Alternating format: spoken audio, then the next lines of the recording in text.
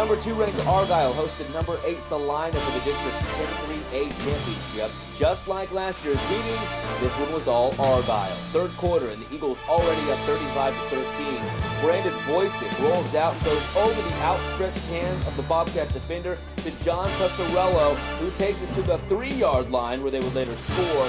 Then Nick Ralston did the rest. Here on the counter option, Ralston goes in from 9 yards out. Argyle up 49-13 as the Eagles will be a force to be reckoned with in the playoffs. Then Ralston gets the handoff again, stiff arms the guy, roughs up a few others as he goes for a 39-yard run to the house. Ralston with 146 yards rushing and 4 touchdowns as Argyle wins it 63-13. Both teams are playoff bound.